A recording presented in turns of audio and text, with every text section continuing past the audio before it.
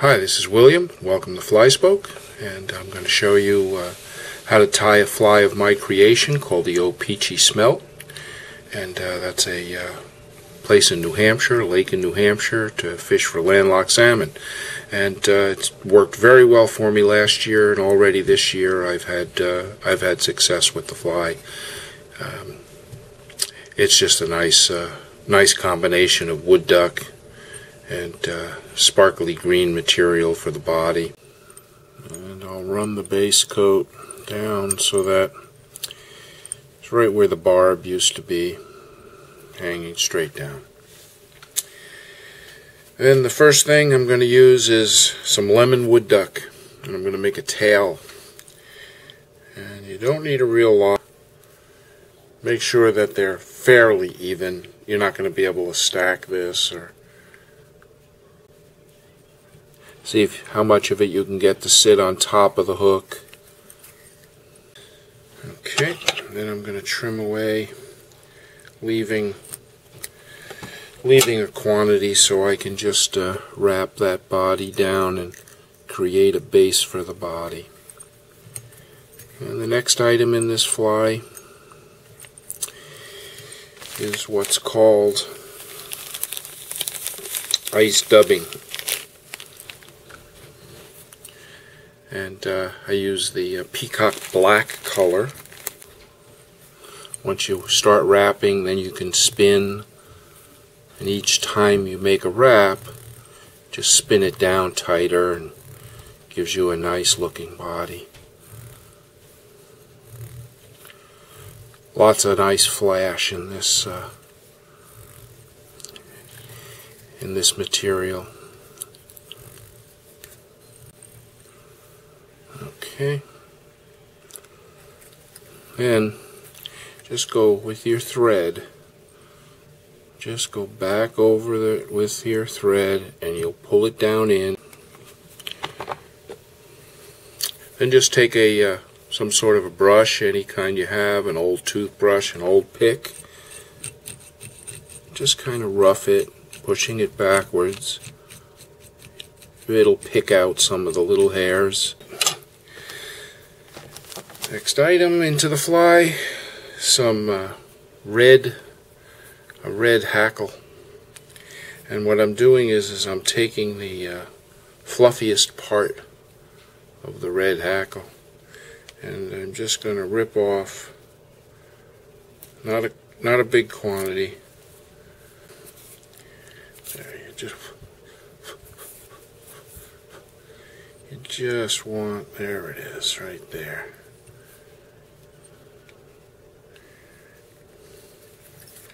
Now you notice I'm leaving some room at the head.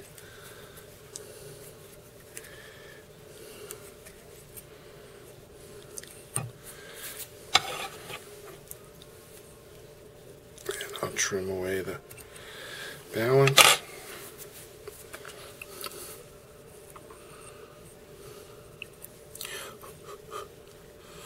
Make sure that's secured well.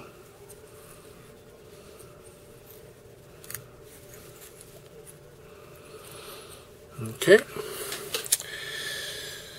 the next item is just a small little tuft of olive color marabou.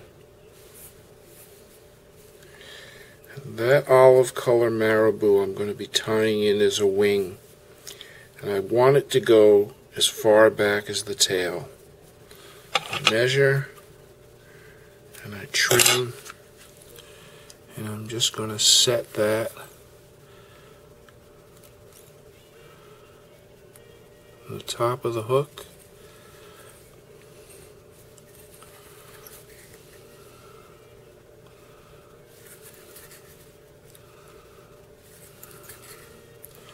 I'm pulling fairly strongly on it to make sure that it's pretty well down in there.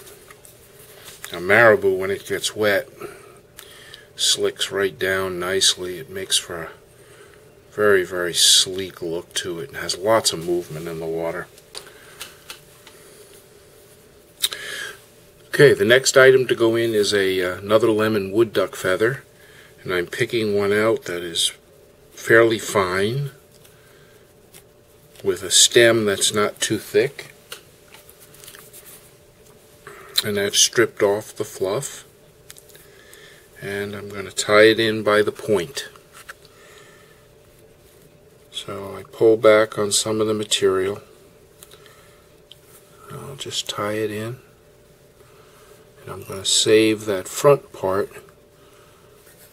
because this is valuable material.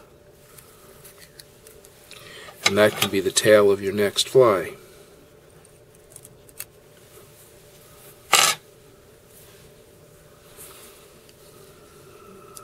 Just tie that in nicely.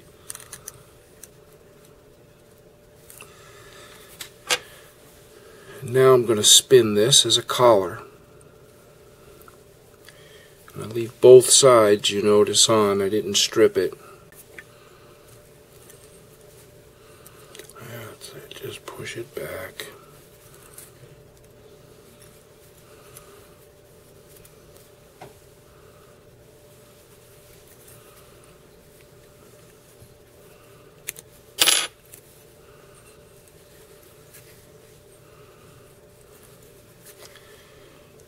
It just forms a collar.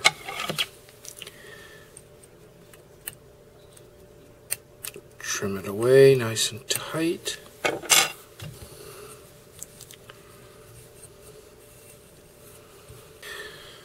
Now I'm going to work on making a very nice looking head.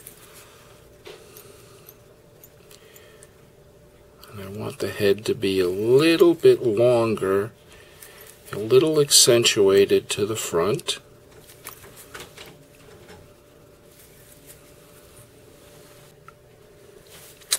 And I will finish off the olive thread with a whip finish.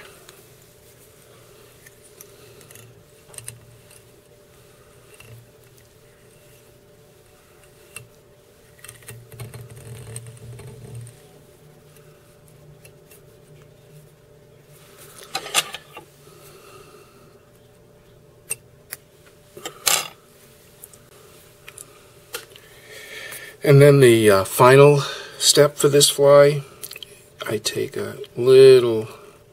some red thread, and I'm just creating a tiny little band of red thread.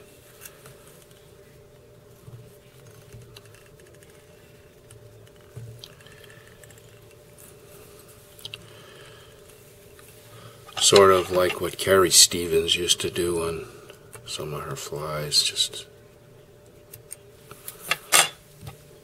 a little distinctive touch.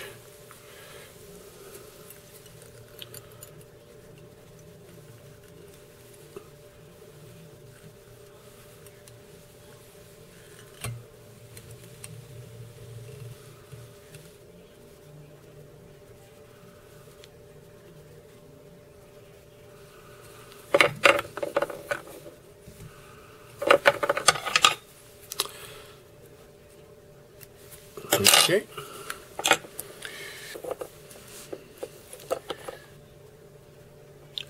Just take a little lacquer.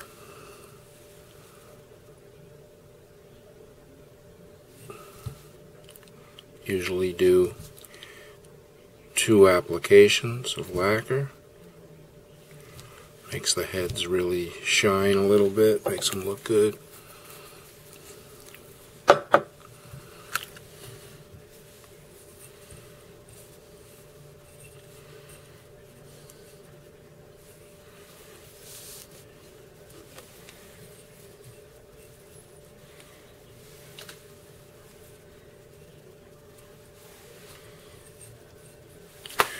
There it is.